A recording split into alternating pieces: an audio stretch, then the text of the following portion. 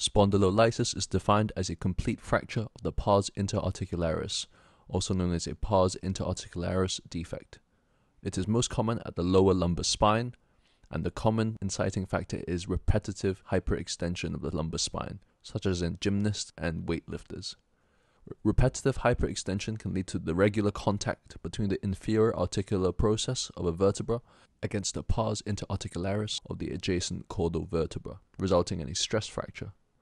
Just a quick reminder on the lumbar vertebral anatomy. The lumbar vertebra consists of the vertebral body, the transverse processes, the lamina and the spinous process, and the superior and inferior articular processes which articulate with adjacent vertebra to form the facet joints. The oblique lumbar X-ray view is useful for identifying pars interarticularis defects. To illustrate how this X-ray is taken, this blue cylinder is going to represent the X-ray cathode, with the red line representing the direction of the X-ray beams. We can see that the X-ray is directed 45 degrees from the sagittal plane.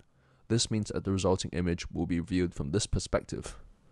Here we can identify the structures of the well-known Scottie the Dog, where the superior articular process forms the ears of the dog, the transverse process forming the head of the dog with the pedicle forming the eye, and the pars interarticularis forming the neck.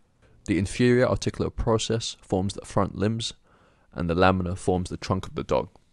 In this view, a disruption of the neck of the dog corresponds with a pars interarticularis defect, indicating spondylolysis. For those that are not convinced, we can return to the opposite end of this view, where we can also see the dog and its corresponding structures.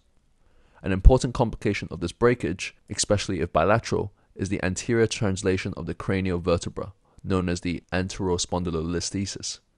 This can result in the narrowing of the spinal canal, known as spinal stenosis.